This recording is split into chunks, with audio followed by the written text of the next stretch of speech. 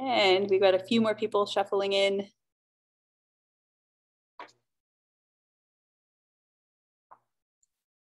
All right, okay, take two. Done this so many times and yet I always still manage to mess up. So welcome everybody. Thank you so much for being here for this artist talk for the exhibition Endings and Beginnings. My name is Amber Phelps-Fondra. I'm the programming director at Neutral Ground Artist Run Center. And I'm very pleased to be welcoming you all for this artist talk, which is in conjunction with this exhibition that we have up in our main gallery right now from April 10th until the 24th, which showcases the work of a group of artists who are currently MFA candidates at the University of Regina. They include Shamim Aghaaminiha, Shima Aghaaminiha, Larissa Kitchemonia, Raegan Moynes, Larissa Scott, Snider and Brenda Watt. So all of our 7 exhibiting artists will be speaking for about 7 to 8 minutes each about their work in the exhibition and perhaps a little bit more broadly about their work. We will save about 15 minutes at the end for some questions and conversation about the entirety of the exhibition. So if you could save your questions and thoughts till the end, we'll probably run just over 1 hour. So an hour 15, an hour 20, about there. Got a lot of work to look at and to discuss. Before we begin, I do want to take a moment to express gratitude for the land that Neutral Ground is on. We are located on Treaty 4 territory, which is the traditional territory of the Nahiwak, Anishinaabe, Dakota, Lakota, and homeland of the Métis Nation. Neutral Ground is currently not open to the public, but we're existing here in virtual digital space, and we're very grateful to be on these lands. We are also very grateful to our key funders, who include the Canada Council for the Arts, Sask Arts, the City of Regina, and Sask Lotteries. And we also would like to thank our numerous community members, volunteers, board members, and members of the general public who make Neutral Ground who it is, and for us to be able to be here. So without further ado, I'm going to turn it over to our exhibiting artists. We have, we're going to start sort of in order of how the exhibition is laid out, and I'll keep gallery cam on here and do a bit of a virtual tour. Our first artist up is Larissa Scott.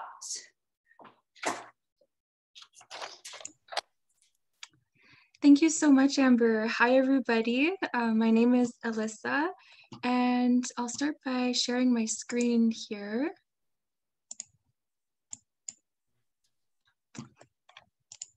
So in my talk today, I'll be sharing with you my process from the previous semester all the way up to this semester and how that's informed my work that's currently up in the show. So last semester, I worked on a print installation project, and this is kind of still work in progress. And the way that this started was I was imagining the feeling of walking through the trails at my home and sort of like that late golden hour glow around all the trees. So on some of the banners, I printed my poem over and over. And then on the other banners, I printed with the leaves and grass that I gathered from around the university. And then it was just their silhouette that was left on the papers. So the lighting also made it that the paper became more see-through, and then you can kind of read the words from behind the paper, from the surface in the back. And as you would walk through this space, like more surfaces would be revealed that weren't there before as well. So here's some detail. And so the way that that informed my work this semester was, the first thing I did was I made these maquettes as sort of smaller versions of that installation.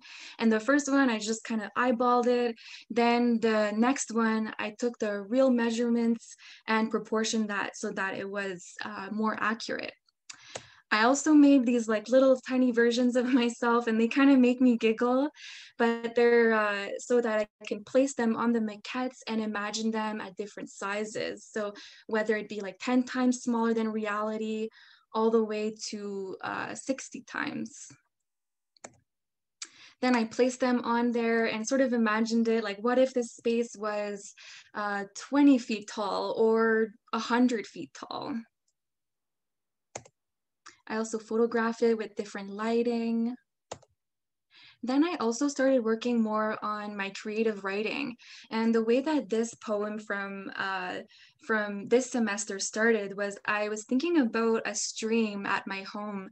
And I was imagining, like, what would it be like to be underneath the stream? And really the stream is only like 5 centimeters deep, but I imagined it to be like 20 feet.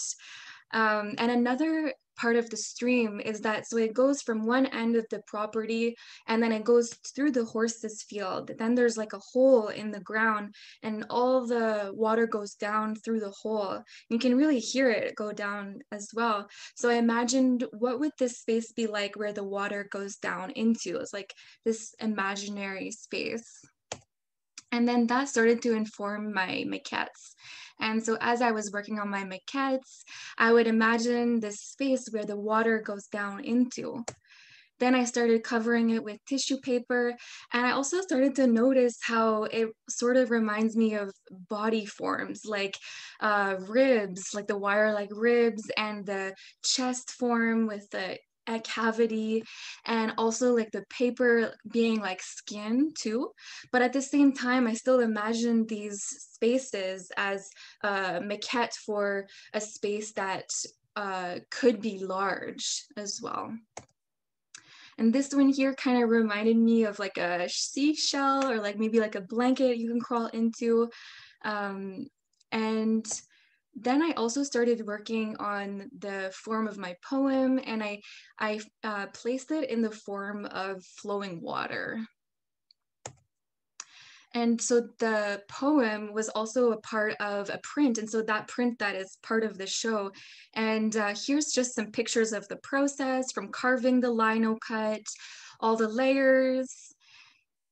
And finally, here it is in detail with the stream in image, and then the poem in the form of flowing water beneath. I also used one of the layers of the lino cut print to print in blue abstractedly onto the tissue paper. And then I used that to cover the sculpture. And here's some detail of that as well. And finally, here they are together, both of them. And also the way that the sculpture is formed, it sort of follows a similar shape as the print and the poem. And so with the print in, with the stream in the print, the image of the stream, and then my poem, and then finally the sculpture on the outside of that. So that's it. Thank you everybody for listening to my talk, and I'll pass it on to the next person.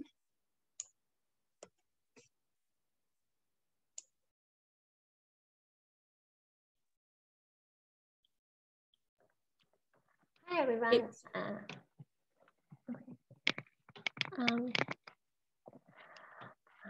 Hi everyone, my name is Shima, and I start with my sharing the screen.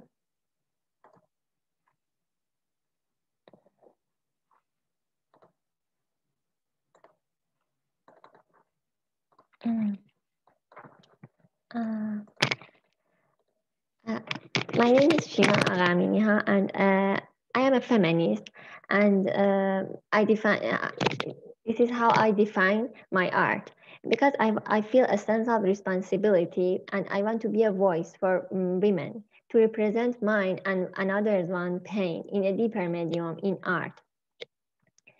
And in this semester, I worked on an installation that its name is Volumes of Words.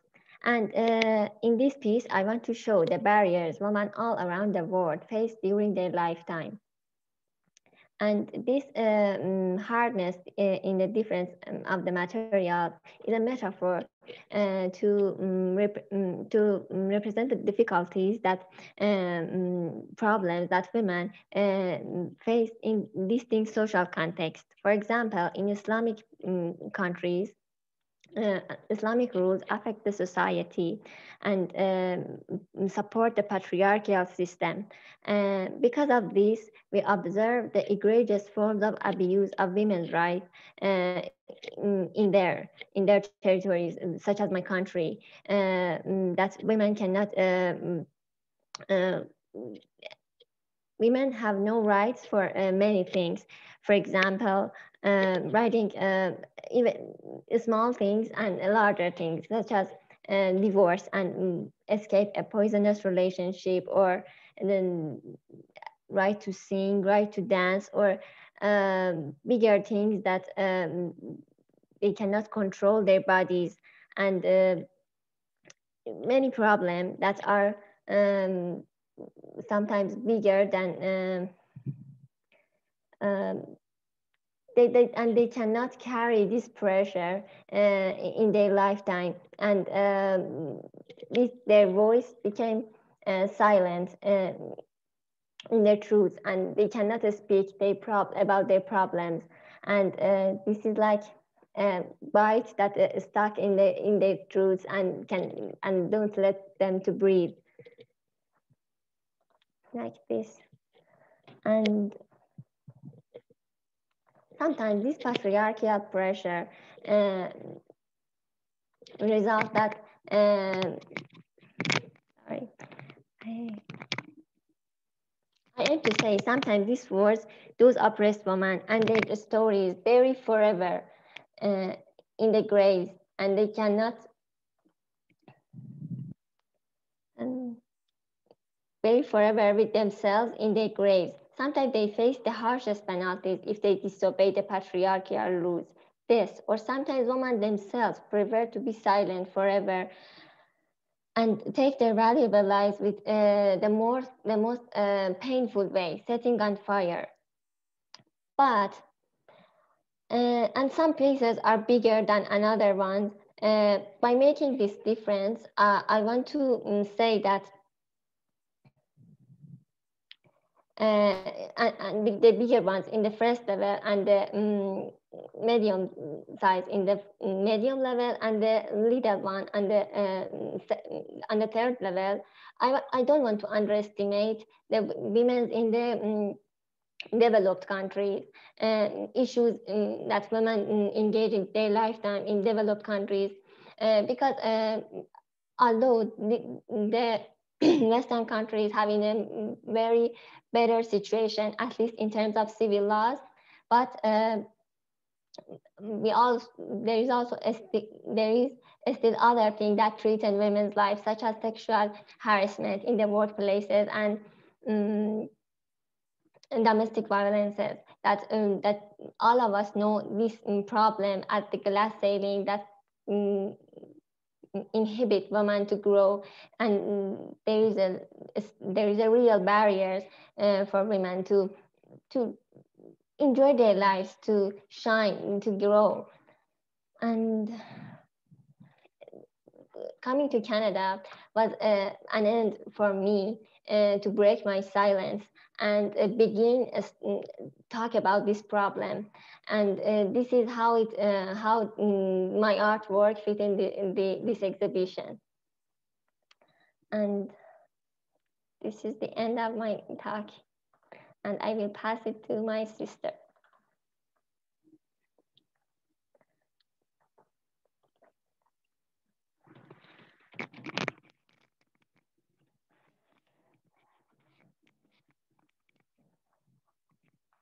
Hello everyone, I'm Shamim, and we share many concerns together, but a little more different. I started sharing my screen as well.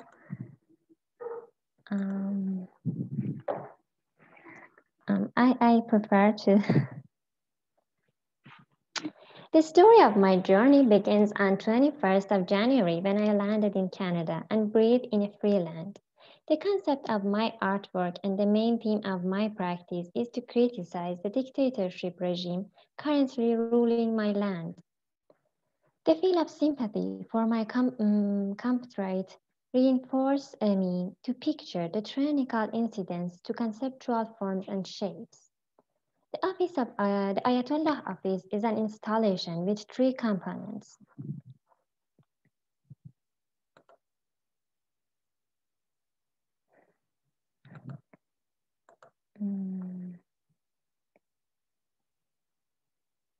The nooses, the turban snake sculpture, the blood cup, a combined. I combined the black turban mullahs wear and the black snake figure as a metonym for the devilish character of Khamenei, Iran's current dictator, and as a sign to refer the ancient Iranian mythology. The snake shoulder king is a part of Iranian folklore, previously written in Shahnameh. The legend is retold with the main character given the name of Zahak and changed from a supernatural monster into an evil human being.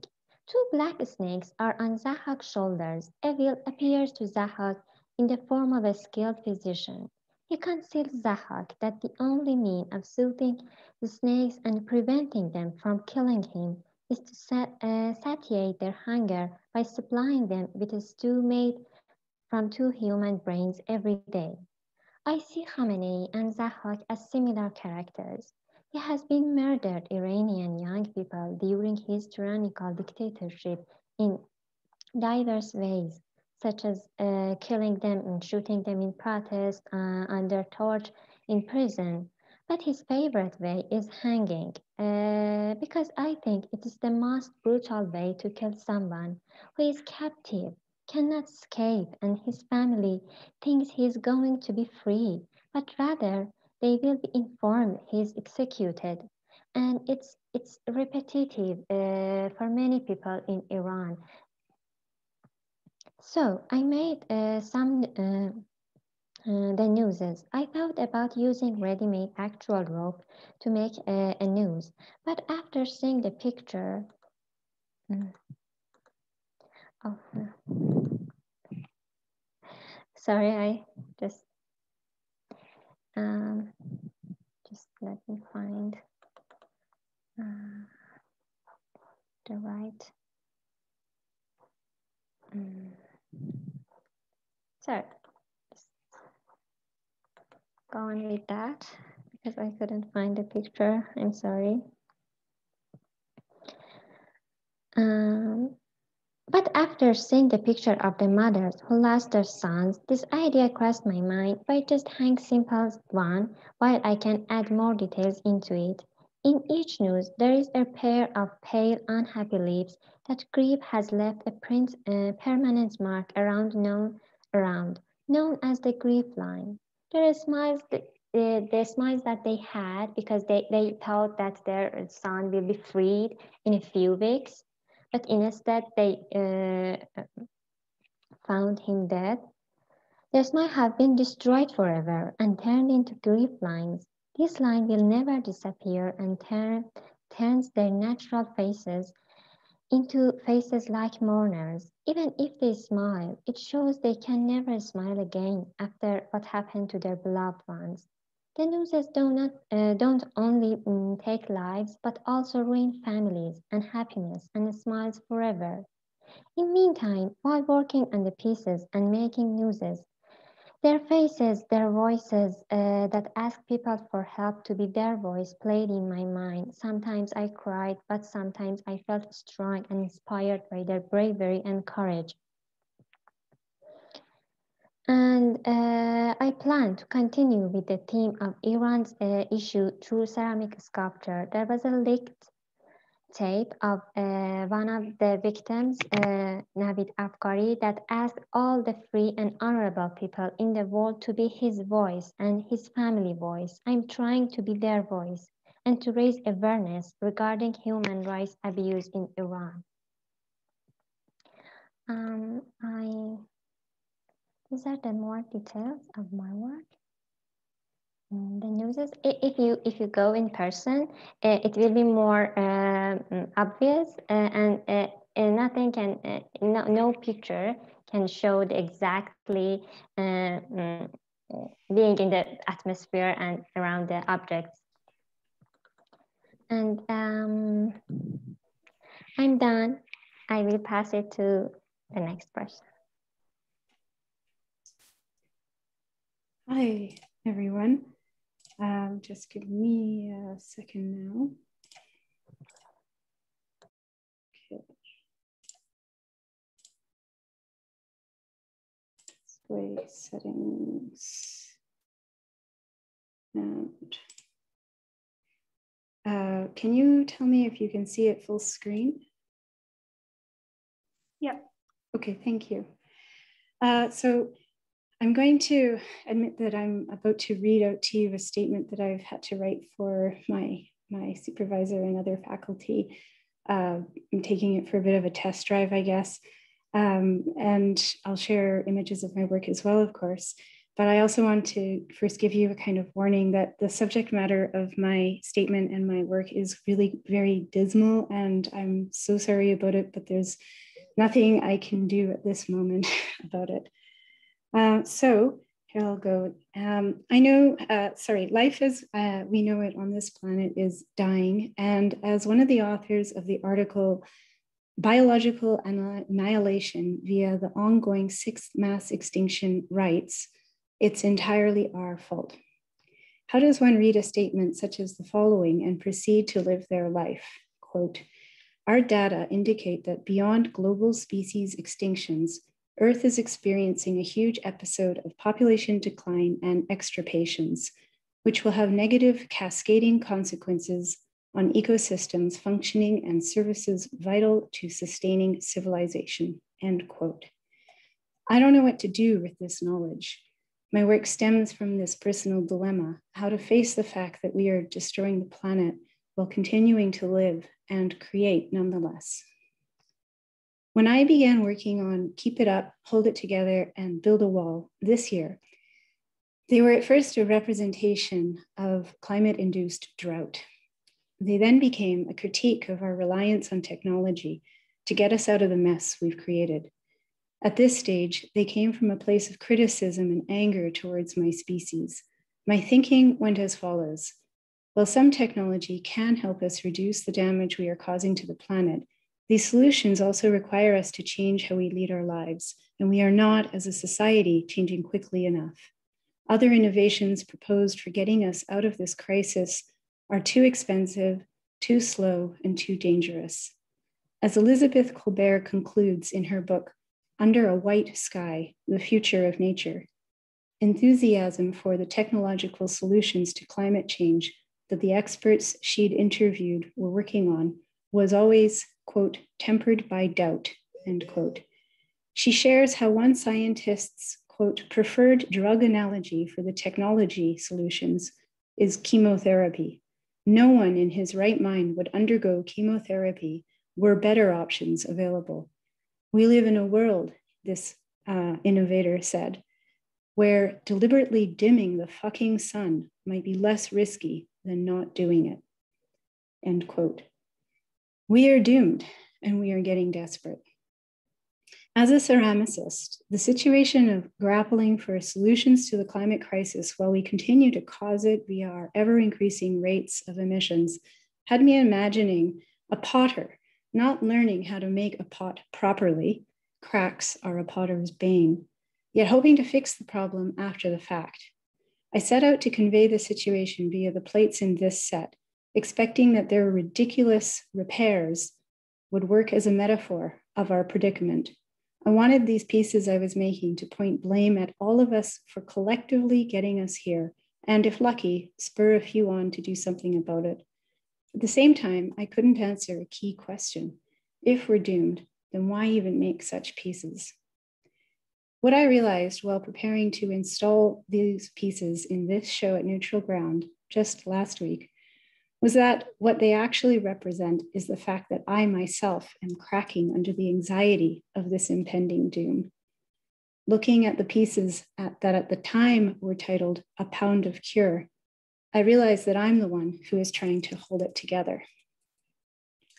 After a few years of climate change education and activism, I'm worn down. What do I do to keep going, to keep it up? I build a wall to keep myself from fully confronting what the science is saying. Countless species, including our own, are or will soon be experiencing extinction. I know I won't see the end of humankind in my lifetime, but I still feel as though I'm living on a precipice, hovering, watching others go down, smashing. These pieces are a self-portrait. I'll now talk about my second set of pieces in the show, Dust. Dust is a project that, like my previous conceptual ceramic work on climate change, Saskatchewan Glacier, consists of entirely ephemeral works that I must continually create as they are continually destroyed. Even more fragile this time, the entire point of the plates and bowls in Dust is that they will not survive. In this way, these are the final pieces of ceramics made entirely of dust that returns to being dust. To create this dust, I grind clay found on very local land. Clay creates a fine dust that is dangerous to breathe. Hence, ceramicists do everything they can to avoid it. The plates and bowls I make with this material symbolize the drought we'll be facing in this part of Canada as a result of climate change. This drought will both interfere with our ability to grow the food we put on our table and it will create other dangers to our health and survival. I choose not to fire these pieces so that they remain entirely temporary and leave just about as close to a zero footprint on the planet as any material-based work can. This semester, I've made progress in understanding what my current work means to me. I still have a ways to go, though. I still don't have a good answer for that key question. If we're doomed, why even make such pieces? If the situation we're in is hopeless, why create anything at all? Why even convey my sense of hopelessness? Or is it that something in me refuses to be entirely hopeless? As my supervisor, David Garneau, tells me, quote, any gesture of making is always a gesture of hope, end quote. I'm still not sure how to respond to that statement, but I intend to spend more time thinking about it in the months and semesters ahead. That's it.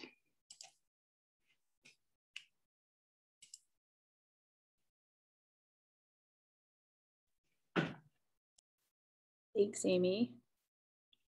And up next, we will move on to Larissa. Hi, everyone. Good evening, and thank you for being here. Thank you to NutriGround for hosting us as well.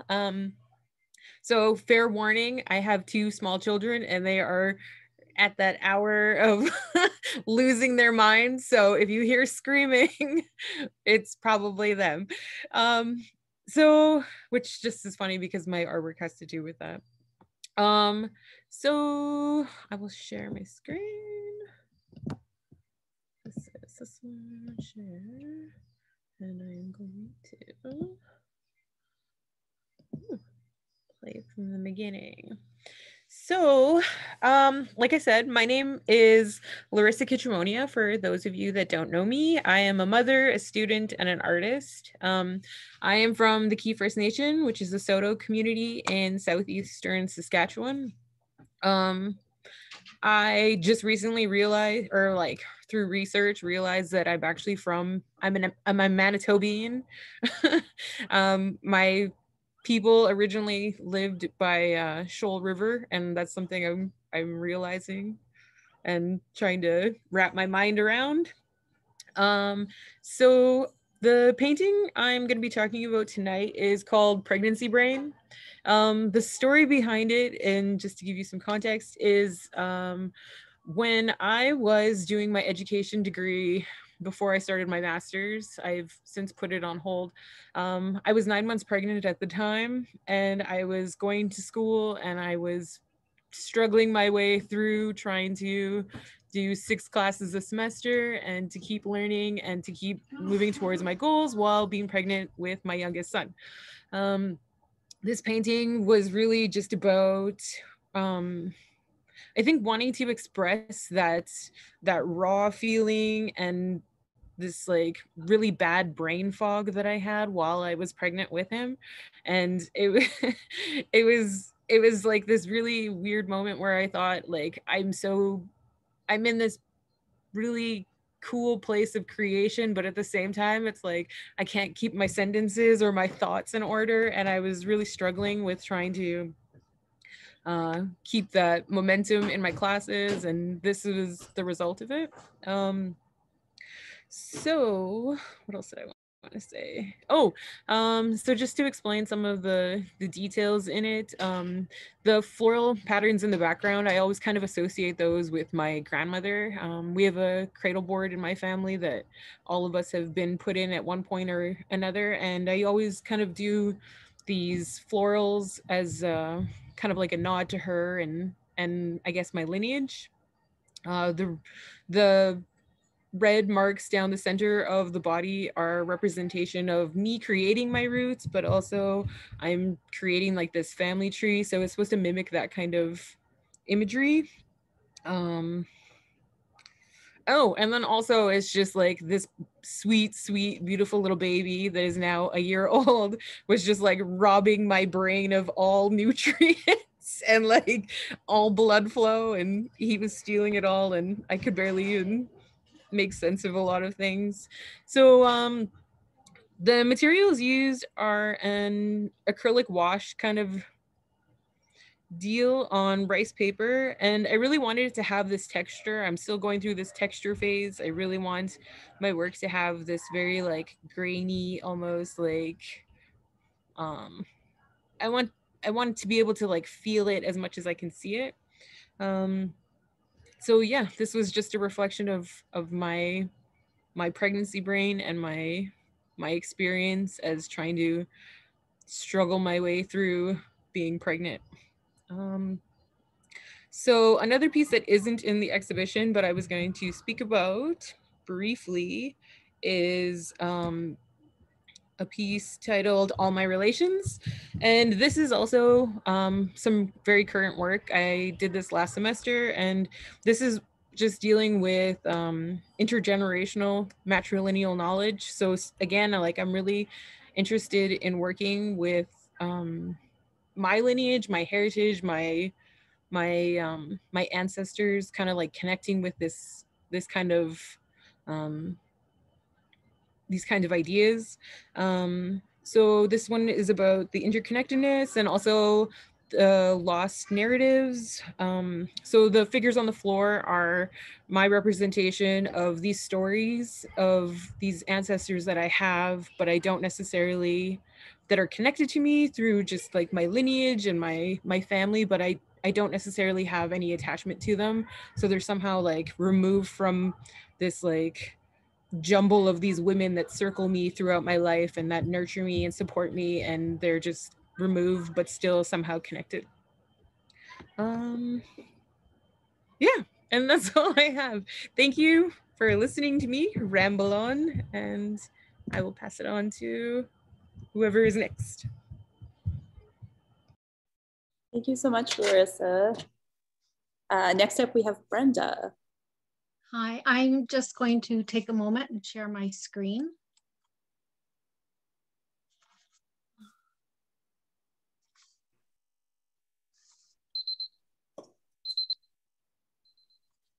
Okay. I selected 3 works from this year to put in the show, and I selected them based on the pieces that I thought spoke to the theme endings and beginnings the best. And so I will start with this one here. At the beginning of the year, I think for everybody, our normal patterns of life, our normal activities all changed very suddenly. And so in this illustration, I was responding to COVID and the changes that we all had to undergo, whether it was events being canceled or working from home, working on Zoom, that sort of thing. One of the things that was happening at the time was that there were shortages, and one of the things we were short of was masks. And of course, at that point, craft sales and activities that some of the seniors that normally depended on them for activity and for social connections were being canceled as well. And people were beginning to find new ways to cope and deal with these things. So I was thinking of two things when I was doing this. One was the changes in our patterns of life and activity. And the other thing I was thinking of at the same time is I love old things. For some reason, when I started to do this, I thought of the old Singer sewing machine that my mother had and old china. And when objects become old, vintage objects, there's a certain beauty in them, the wear in them, and the fact that I guess maybe they're rare. And yet I'm always surprised that when I look around my house, I look at the objects in my home and I think of them as clutter or objects of no consequence. And yet I'm old enough to know that 10 years later or 15 years later, I look at them from a totally different view, and they become precious and beautiful. And so when I was doing this, I was documenting an activity that occurred due to COVID and our changes in our patterns, but I was also documenting objects that might be recognized in 15, 20 years as vintage objects with some value. So all the masks in the bottom that this lady has sewn are actual patterns that were, the ladies were buying them from Walmart as craft squares. And those actually sold out and became hard to get as well. But they're all actual patterns that were there. I included things like the measuring tape, the yellow measuring tape, which my mother had, and I have one, and I think you can still buy yellow ones. But this one doesn't have metric on it, it's just inches. And the old wooden chair, and the pattern on the lady's shirt is a pattern from a store that just recently went out of business, and it was very common with people, women who a lot of women shopped at that store. And you'd see those fabrics quite frequently. So in a sense, I think of this as it's a document that documents COVID and our activities, and it also documents a period of history, and it'll be interesting to look back at it in a number of years and look at some of the objects. The second one also is an ending that occurred as a result of COVID. It's my mother and my brother, and they were trying to get out, and because we couldn't socialize or meet in areas like coffee shops and things like that, and so you had to find other ways to get together. And of course, while the weather was nice, one of the places that we would go was to Innovation Place by the university, because there weren't usually a lot of people there.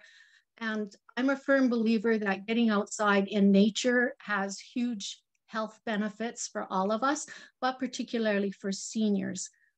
And so both of these plates that I have here, I did last semester, and they are painted with china paint on porcelain. And I'm also, when I was working on this one, I was also thinking about, you know, the fact that at that point we were, even when we were outside, we were being asked to maintain that 6-foot distance. And that was sort of the beginning of that time. And now a year later, here we are. Then I've included one that I worked on this semester as well. And I hope you guys don't mind my picture of bugs. But again, I think two things are happening right now. One is we have for a few years been experiencing climate change. And so we're starting to see species and plants appear here that we haven't had before. And of course, the other thing that's happening is because of COVID, we're home more. We're in our backyards and whatnot a lot more. And I think we're more aware of the creatures in our backyard. And in some cases, these creatures are substituting in or standing in for some of the lack of human contact. We're watching birds and other things. I have in the past done a lot of jars, and I've put stories on the jars so that you can look at the story and sort of follow the story around the circumference of the jar. And in the past, I've always shown larger species, you know, like the snowy owl that lands in my backyard, or the gray partridge that spend the winter in our backyard. But in this fall last year, I was cleaning up and I noticed in the bottom lower corner here, this caterpillar. It's actually 4 inches long and about 3/4 of an inch in diameter. And I was fascinated with this guy. I've never seen anything like it before. And so I wanted to know what it was. I just left it alone. I didn't want to harm it because I didn't know what it was. And so I did some research, and what I discovered was it is new to this area. I think I noticed in Facebook a couple of people reported seeing it just within the last year or so. It was native, more commonly found in North Dakota, so it's fairly new here. But it is an Achaemenid sphinx, and it becomes a moth that is about 3 inches large. And I became fascinated with this caterpillar's life cycle. At first, of course, I was concerned a caterpillar would eat your plants, and I was a little bit worried about that. But what I discovered was he's actually quite harmless. There's only ever one caterpillar. I have grapevines in my backyard, and that's what they eat. And so he will pollinate. He'll only there'll only be one moth from him, and the moth will be an important pollinator. So this jar is when it was just made, and it's still wet. And of course, this yellow paper here, or this pink paper, is so that I can lift the lid off while it's still wet. So I made a jar about the moth.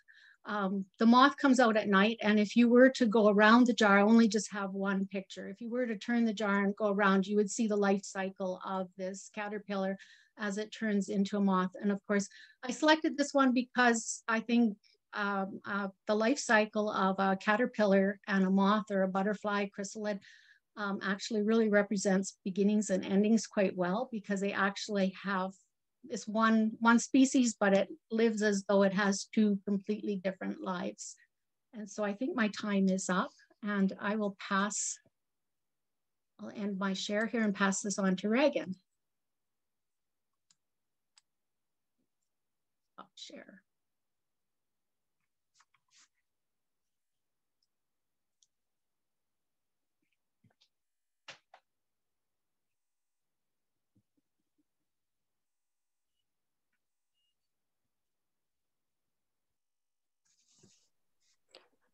Sorry, I'm just sharing my screen here. Okay. Okay.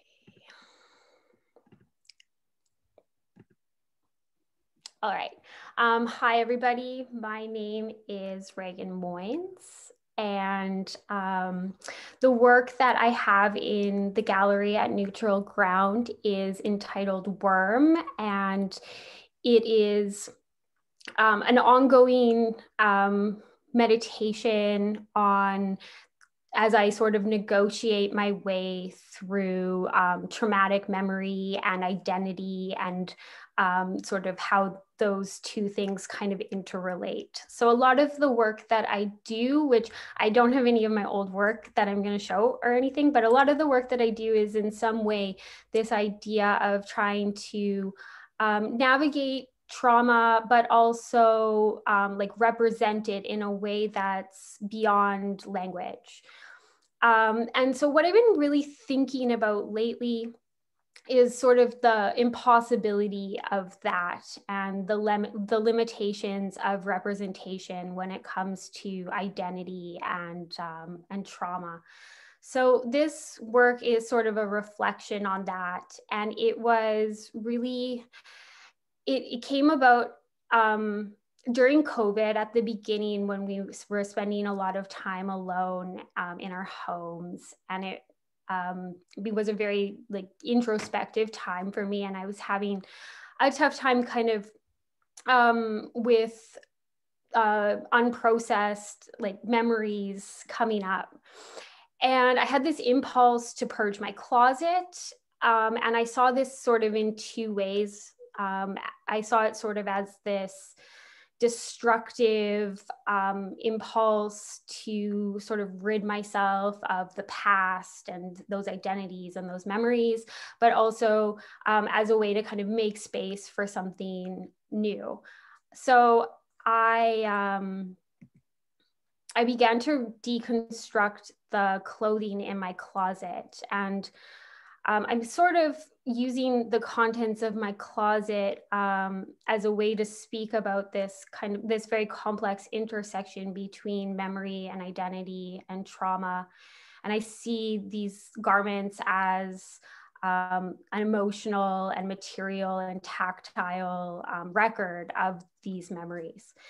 And so, yeah, I was utilizing these garments in the work, and I began to create this tubular form.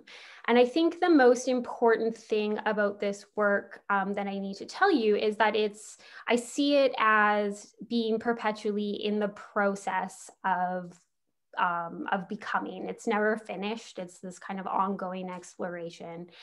And I think that speaks to my experience with trying to negotiate my way through what I might call an identity crisis. And yeah, so this is a reflection of that. So the way that the work is configured in the space in neutral ground is it's interacting with a plinth. It's in conversation with the photo of my work. And I use soft sculpture as a way to kind of further question the idea of representation and this idea of memorializing something. So the way that I kind of see that is sculpture is traditionally or historically connected to, the idea of memorializing the lives of public people, like through monuments and stuff. So soft sculpture for me is a way to kind of work with that and subvert those ideas. And so the material that I use is really important because it's always amenable. It can be deconstructed again. It can be reconstructed into something else. It can be reconfigured. And this is all sort of, a reflection of what I'm thinking about these days in terms of identity. So I see this work as kind of,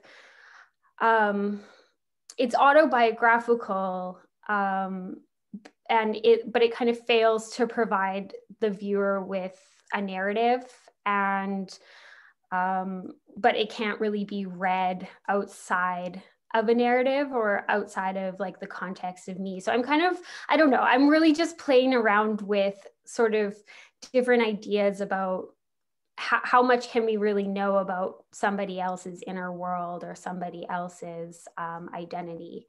And I want to do so in this work. I think that is all I have to say. I guess the other sort of important part of the work is the sewing. I use sewing as a method because of its relationship to ideas of repairment and reclamation, and it's labor intensive. So this work for myself on a personal level is really about a commitment to kind of this restoration process of these difficult memories and these embodied experiences as a result of traumatic experiences. So yeah, that's all I'd say. Thank you.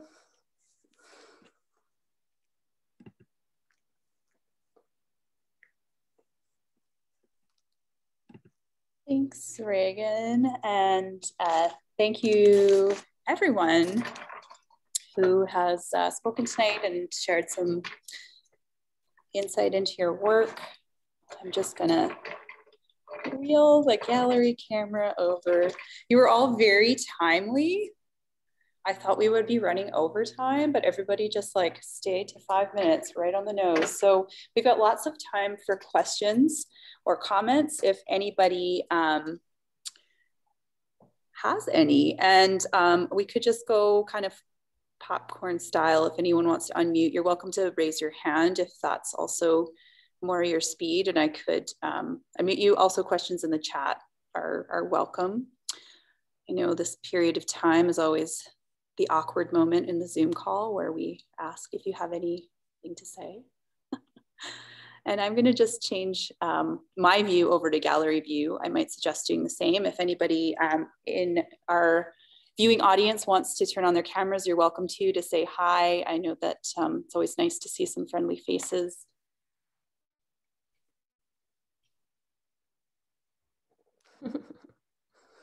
Yes, I might ask, and maybe Amber just can answer this quickly.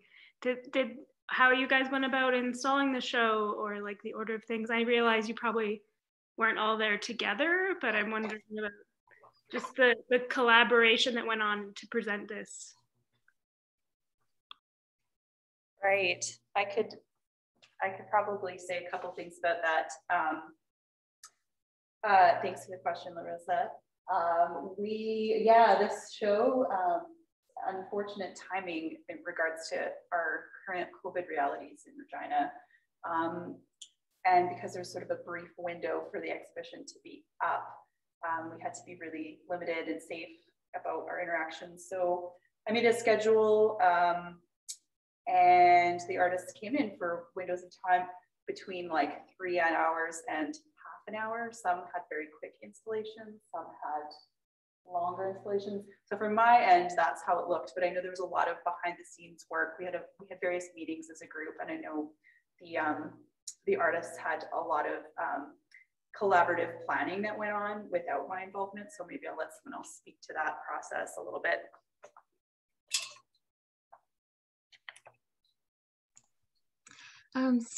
As a group, we also met on Zoom quite a bit. So we talked about the show and what endings and beginning meant for us.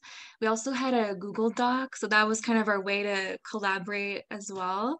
And we also looked at the gallery map too. So that's kind of how we decided by looking at pictures of our work and then sort of just placing each other in relation to that as well.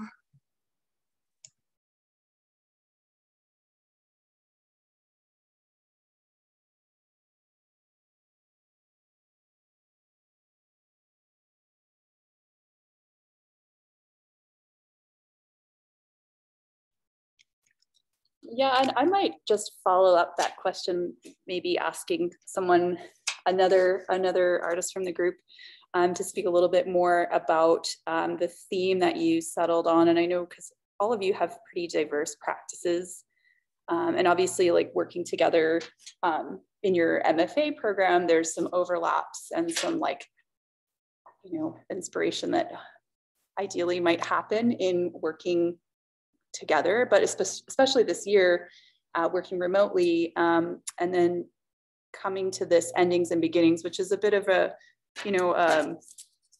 it's a pretty like broad, I don't know if I want to call it a theme, but the title of the exhibition seems pretty fitting for a lot of your work. So I don't know if anyone had anything else to add about how you settled on that. I can jump in. It was actually just a flash of like inspiration, I don't know, luck. We were talking about whether or not we wanted to have a theme or a title like that would bring the work together at all. And it popped into my head. It just seemed, I don't know where it came from, but I immediately thought that it was likely something that is so, as Amber said, broad that you could pretty much try to fit any work on any subject into it.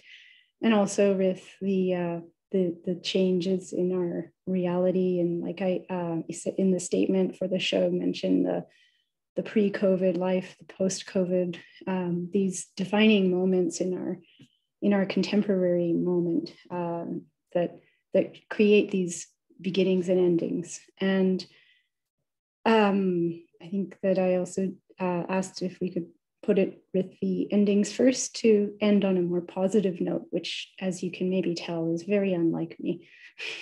But yeah, hence endings and then beginnings.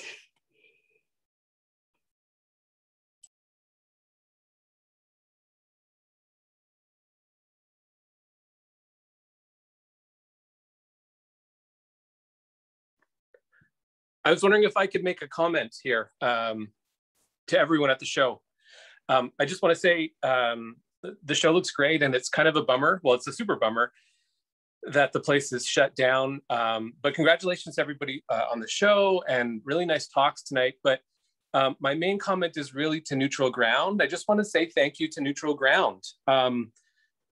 It is important that the kind of cultural institutions in a city are interconnected, and the MFA program, as we all know, is a vibrant, lovely place, lovely thing, a feather in the cap of the U of R, and the fact that Neutral Ground, you know, I don't know how all this kind of worked, but the fact that Neutral Ground kind of stepped up and has agreed to put together an exhibition of our MFA students is fantastic. So congrats to everybody, and thank you very, very much to Amber PB and her team for making this happen. It's really, really appreciated. I second that. Thank you, Rob. Yeah, I mean, on behalf of Neutral Ground, the feeling is mutual. It's really great to have some connection with current MFA students. I'm a graduate of the U of R MFA department myself, so it's lovely to have some familiar faces here. And I can just say that when I was a student moving to the city to pursue my MFA, I noticed there was quite a divide between the cultural institutions of the city and the university, especially as being somebody who was not from here, but who was from relatively close. So yeah, we're doing our best to make those connections and hopefully continue them. This year it is unfortunate timing, but obviously we don't have control over the ways of the global pandemic. But I hope that we can continue to work with the U of R in some capacity moving forward. And it's been just really lovely working with all of the artists in the show. I didn't know most of you prior to this. And so it's been really great to get to know you and to get to know your work as well.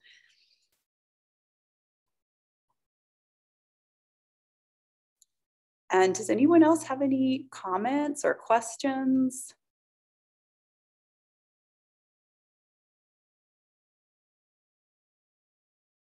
I see a question in the chat from Margaret, who is curious what folks are working on next.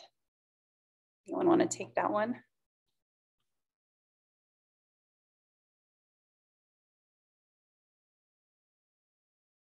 She says too soon.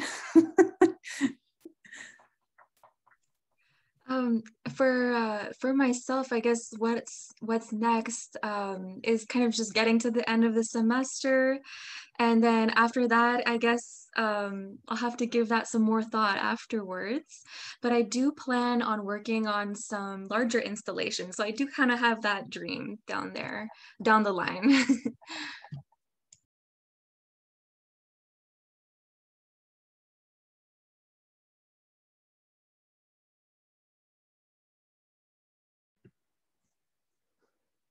I'll say something just to fill silence.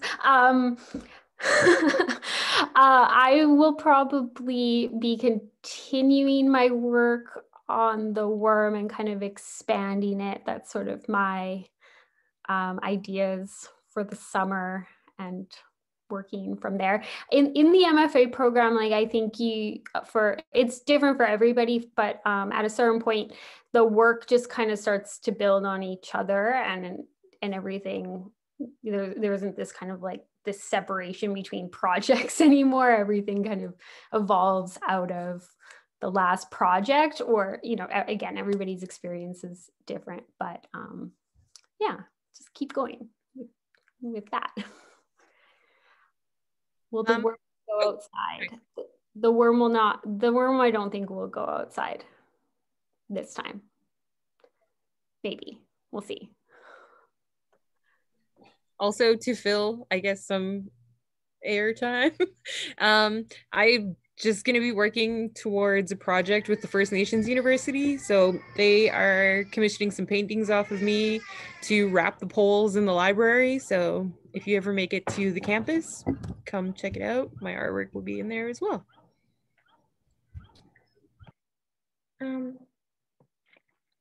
As I said in my talk, that it was an ending for me, the suppression of myself in that dictator society, but it's a beginning for me to speak up for my people.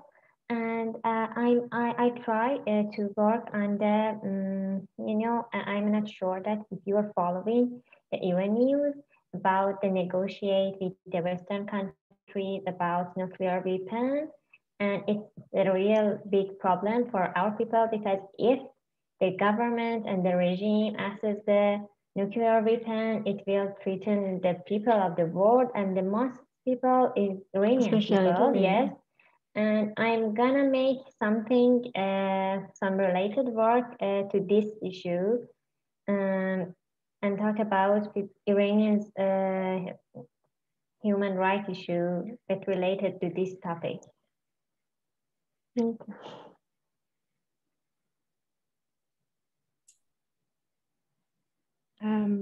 I would like to work on the dust project some more. And originally I had in mind a video of a plate made out of this dust blowing away. So I don't know how I'll get there. It was a challenge just to get it to be a plate. And now I have to find a way to destroy it poetically. And then I don't know, but I feel like I can't go on continuing with this degree of like depressing subject matter for too much longer. And I don't know what I'll do, but I'm actually a very joyful person, and I miss making like more joyful work. So I don't know, I'm working that out. I'm looking forward to spending a little bit more time exploring the relationships we have with the creatures that we come in contact with. So I'm playing with new ideas, and I guess I'm hopeful that if we get to know the creatures in our backyard a little bit better, then maybe that might be a step towards solving some of our environmental problems as well.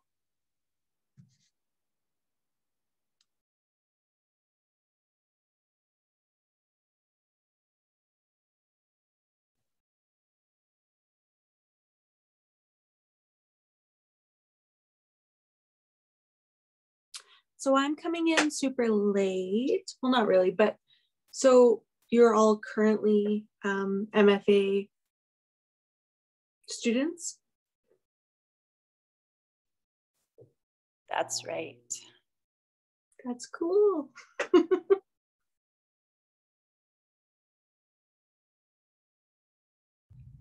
And never sure how long of a pause to leave. Not afraid of silence, but this might be a good moment to add, just in lieu of having in-person viewing of the gallery, which we can't do at the moment. We will be showcasing most of the artists over Instagram Live in the coming days. So starting tomorrow, between noon and 1 o'clock on Instagram Live, I'll be just having brief conversations with each of the artists in the show in a casual way, kind of getting to know them and their work outside of this show a little bit. So if you are on Instagram, you can look for that. Our handle is Neutral Ground ARC, and those will also be recorded, and we'll share them on our YouTube channel, which is Neutral Ground Artist Run Center, and eventually on our website, which is neutralground.sk.ca.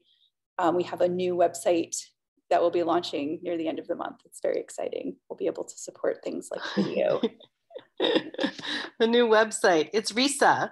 Hi, I Risa. just want to say, Amber, if you ever have another gap in your programming again, please don't hesitate to reach out again, because I can always continue to connect you with our students. I'm really glad to have connected you with this MFA group, and I'm very proud of the MFA group for having put up such a good show despite the circumstances. So well done, everyone.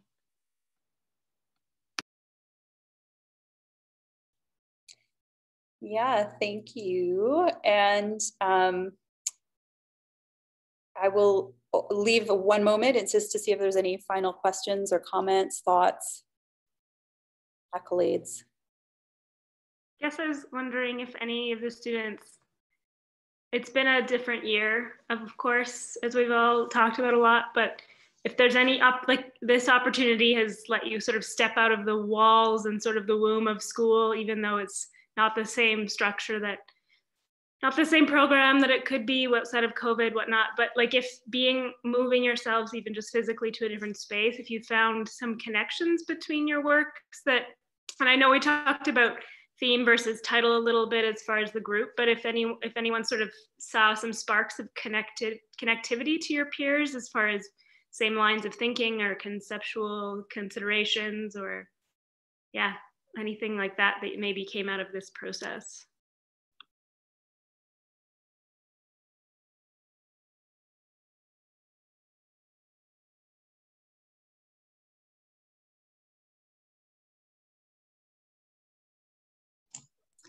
I guess one of the connections that I see in the work is that across like all of the bodies of work, it's very much sculptural, and if it's not sculptural, there is some texture in there too. And I guess, you know, thinking about the body as well, each of the works relate to that in slightly different ways, but that's still a part of it, I think. But I haven't given that too much thought, so I guess I probably have to think about it some more.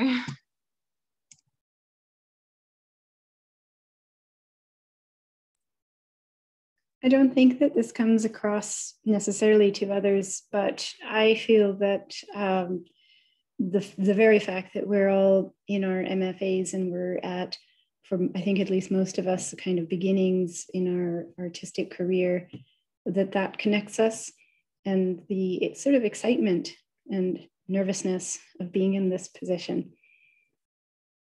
Yeah.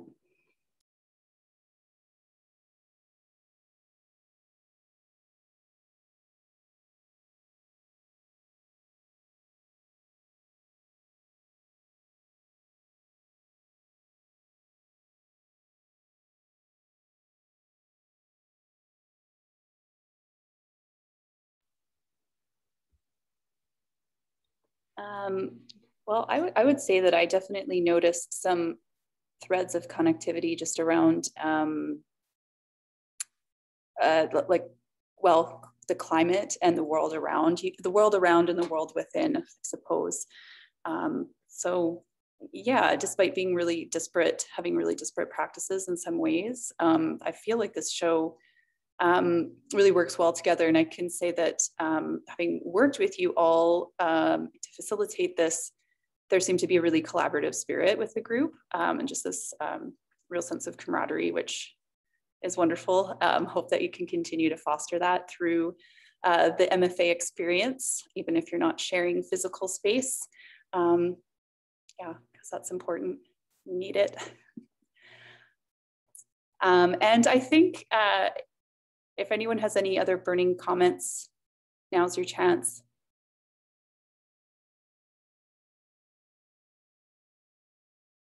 Otherwise, I think this might be a nice time to sign off. So I will just thank all of the artists once more. Shamim Aghaaminiha, Shima Aghaaminiha, Larissa Kitchemonia, Raegan Moynes, Alyssa Scott, Amy Snider, and Brenda Watt. And yeah, I would usually, this is the point where I would say, come check out the show. I'm going to be sharing a lot more documentation through our social media channels. So you can look for us on Instagram, Neutral Ground ARC, on Facebook, Neutral Ground Gallery, and also watch out for those live conversations we'll be having over the next couple weeks. So thank you all for being here, and I will say good night.